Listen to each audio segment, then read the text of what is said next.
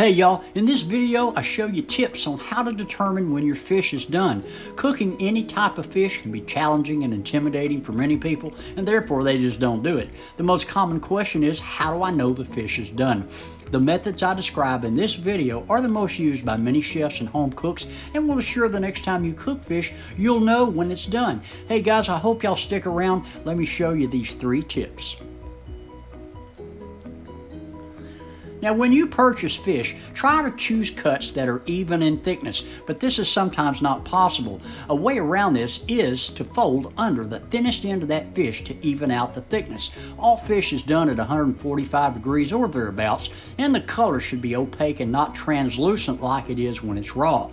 Now, method number 1 is use a fork to cut into the fish. The meat should flake easily and be opaque in color. Opaque is somewhat reflective and doesn't reveal what's underneath the top layer of the meat. This method is undesirable to me because it can alter the beautiful presentation I'm looking for when I'm serving it.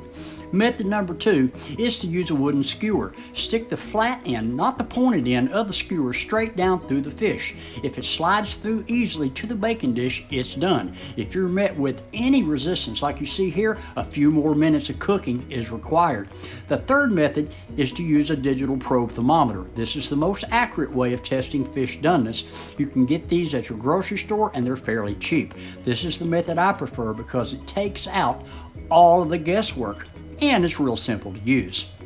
Using any of these methods will help you determine when your fish is done. I hope you guys give these tips a try. It's really helpful if you're scared of cooking fish. Thanks so much for stopping by. I hope you subscribe for more easy and delicious recipes. Leave a comment. I'll answer every one of you. But until next time, as always, bye-bye, y'all.